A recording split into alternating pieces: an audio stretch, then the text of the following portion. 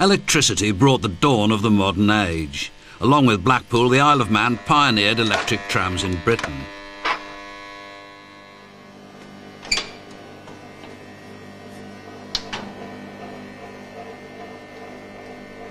Looking like something out of Jules Verne, this Mercury-arc rectifier transforms the AC current we get in our homes to safer and more controllable DC, direct current, suitable to power the motors in a 10-ton tram.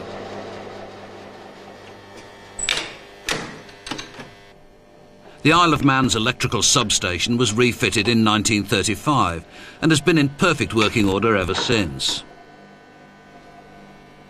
The brasswork is kept gleaming by substation attendant Joe Cleater, who tends to it daily, seemingly oblivious to the 550 volts pulsing under his brasso.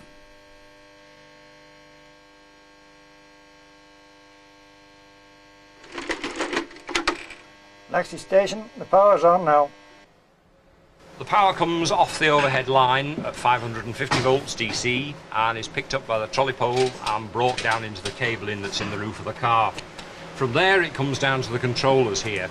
Very, very simple things to drive our tram cars. You have the means to make it go and simply the means to make it stop.